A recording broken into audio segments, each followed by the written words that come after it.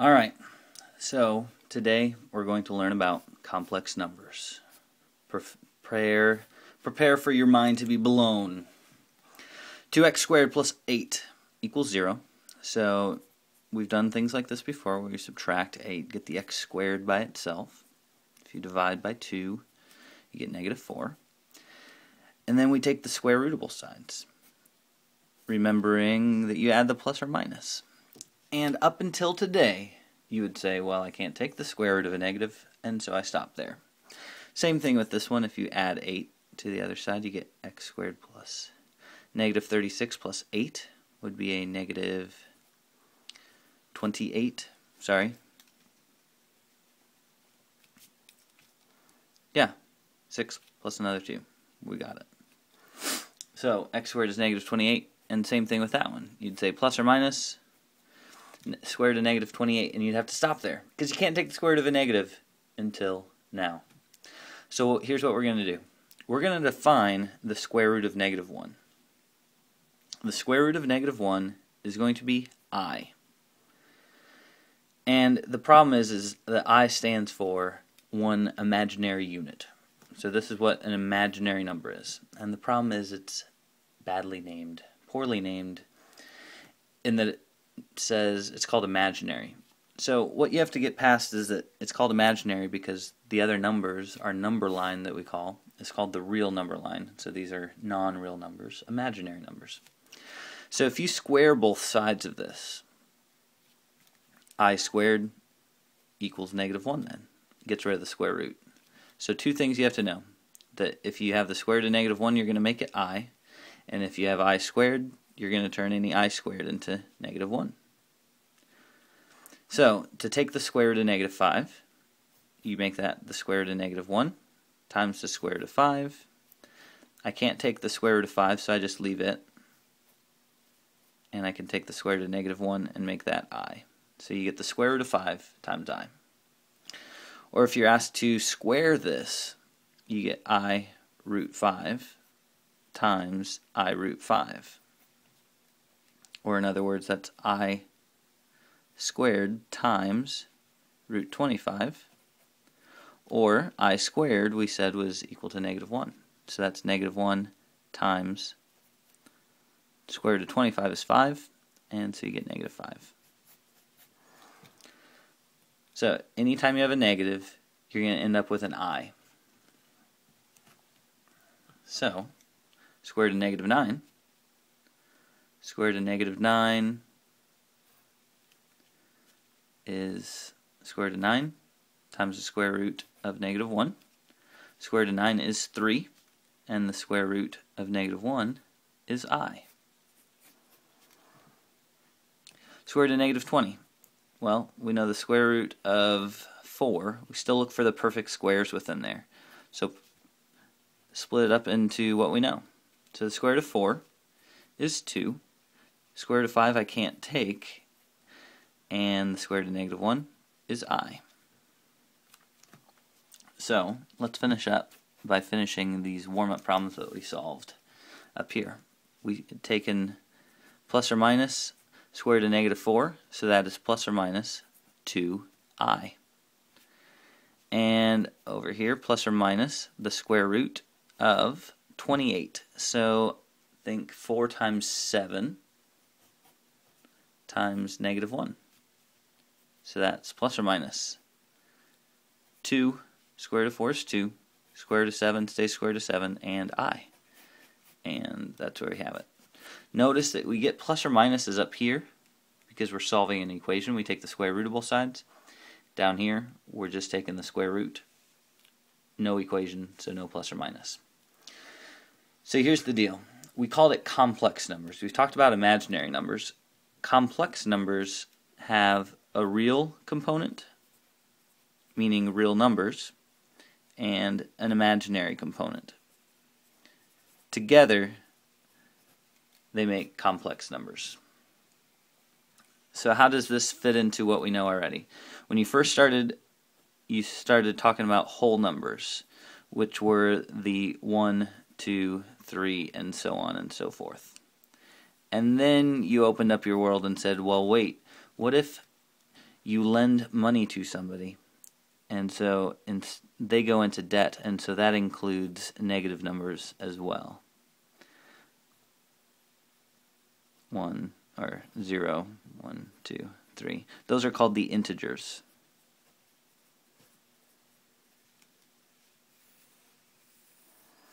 And then we blew your mind some more and we said, well, there's fractions, or what we call rational numbers.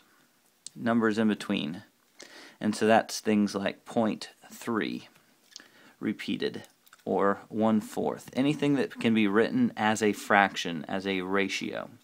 A repeating decimal or a terminating decimal, like 0.25, which is 1/4. And then we went even further and said there's irrational numbers. And really the irrational numbers, like square root of 2, like pi, those are irrational numbers. Things that can't be written as a ratio. And actually these should be separate because this is saying that the rational numbers are part of irrational numbers, and so that's no good. I'm going to revise our Venn diagram.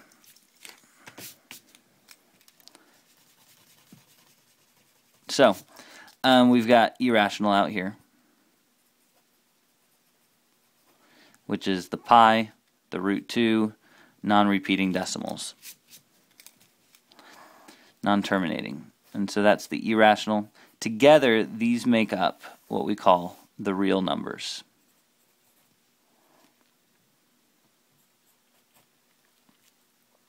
So over here, we have imaginary numbers,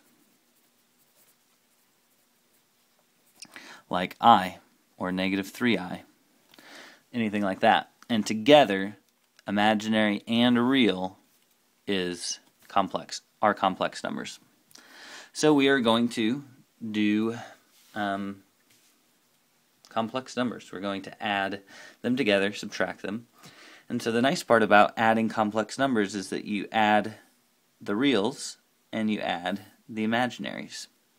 So you get 12 plus 10 is 22, and you get negative 7i plus 9i, and so that's plus 2i. You add the real component, add the imaginary component. The only thing you have to worry about is when you subtract that you do 6 plus 2i minus 5 minus a negative 4i. So that really turns into plus.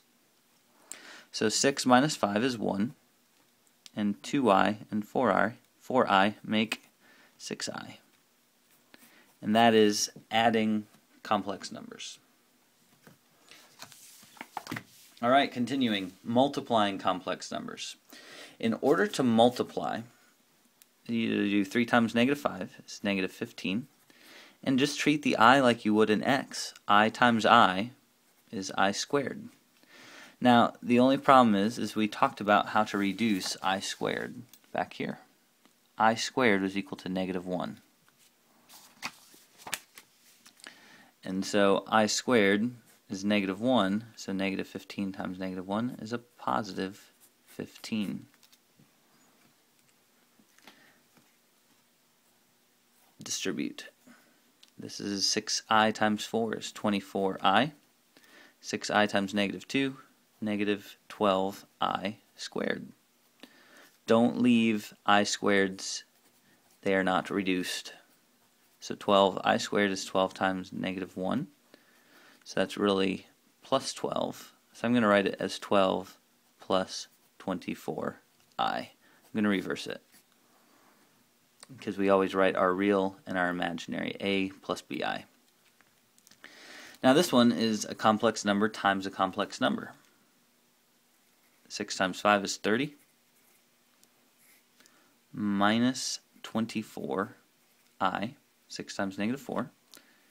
2i times 5 is 10i, and 2i minus 4i is negative 8i squared.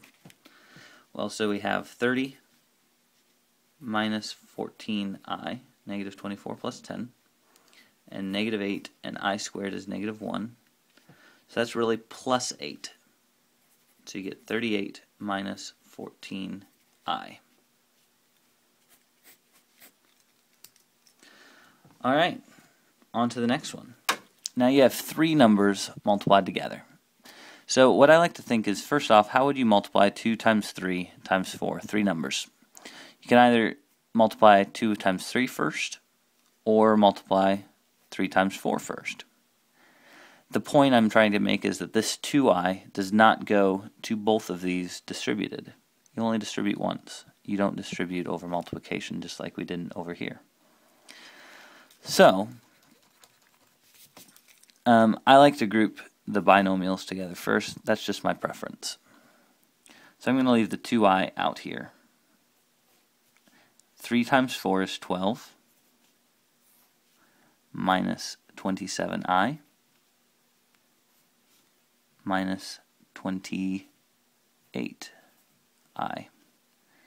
and plus 63i squared. So let's simplify first. We get 12 minus 27 minus 28, so that's minus 55. And that's negative 1. So that's minus 63. So 2i, 12 minus 63 is negative 51 minus 55i. And we distribute again, and we get negative 102i minus 2 times 55 is 110 I squared. That again is negative 1. So that's negative 1. So that's negative 110 times a negative 1, so it's really positive 110 minus 102i. So now what I want to show you is that you can actually use your calculator to type these in. Down here, if you hit the second button first, you can get I in there. Now, in order to use this, I believe that you have to be in A plus BI mode. So you hit the mode button, scroll down, make sure that not just real but A plus BI is highlighted. So I'm going to type in 2i times 3 minus 7i, 4 minus 9i, and you get 110 minus 102i, and that's exactly what it got. So I showed this to you. Realize that I'm probably not going to put this on the non-calculator. Sorry, that I'm probably going to put this part on the non-calculator part of the test, just because I want to make sure that you know how to do it. Otherwise, you wouldn't have to think at all, and you could just type it in. It would be pointless. So know how to do it. Reduce any I squared you see to negative 1. Now the biggest thing to know is that sometimes I squareds you forget to reduce, and so sometimes you get a little higher in the power. And so I squared is negative 1. I cubed is the same thing as I times I squared times I. So that's negative 1 times I, or negative I. And I to the fourth, same thing as I cubed times I, or I squared times I squared. Negative 1 times negative 1, or that's positive 1. And then you get I to the fifth, which is I to the fourth times I, which is 1 times I. So that's I again. So what you need to know is that I to the sixth will continue that pattern and go back to negative 1. Everything is a multiple. It's a rotation of 4. I, negative 1, negative I1, I, negative 1, negative I1. And so if you wanted to know what is I to the 40th, well, I to the 40th, because it's a multiple of 4, is 1. So, something you can do, and the calculator also does it for you. Finally, conjugates. We did conjugates when we did rationalizing square roots. Again, because we're not going to leave an I in the denominator. And so we are going to do with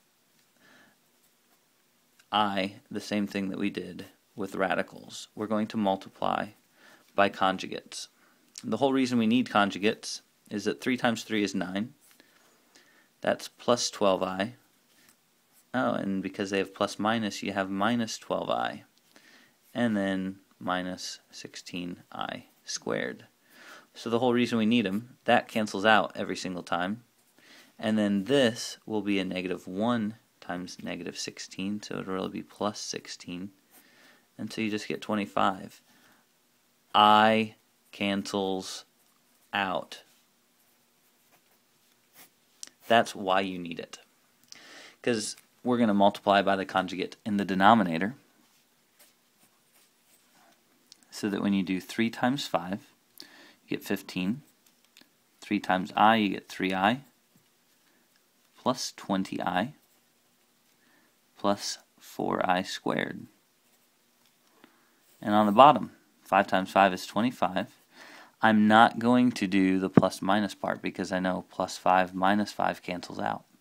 And then minus I squared. So that's 15 plus 23i minus 4. And this is 25. That's a negative 1. So minus a negative 1 is really plus 1. So we're going to get 15 minus 4 is 21 plus 23i over 26. And typically what we do is we separate this into 21 over 26 plus 23 over 26i. We have our a plus bi, and that's how we write it. I don't know that I've tried this, but we could see if the calculator rationalizes for us as well. 5 minus I. Convert it back to a fraction. Yeah. Oh boy, messed up. Because 15 minus 4 is not 21, but 11. Easy mistake, right? But so it gave you the fraction. So, if this is 2 plus 3i, I'm going to multiply by the conjugate, which is 2 and 3i, but with a minus in between.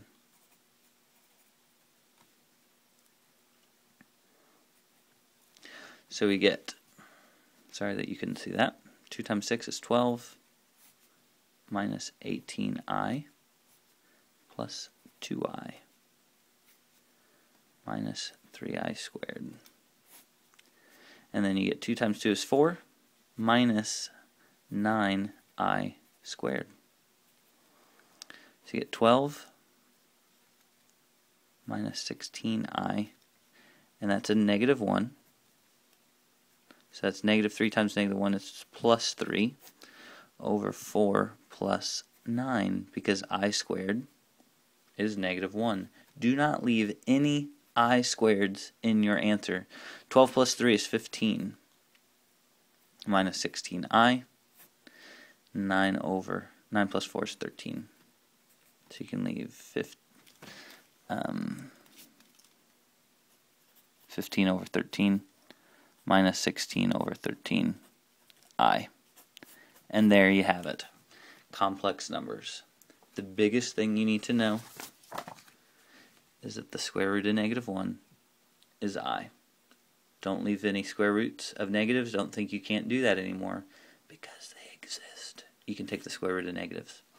And when you square both sides, I squared equals negative 1.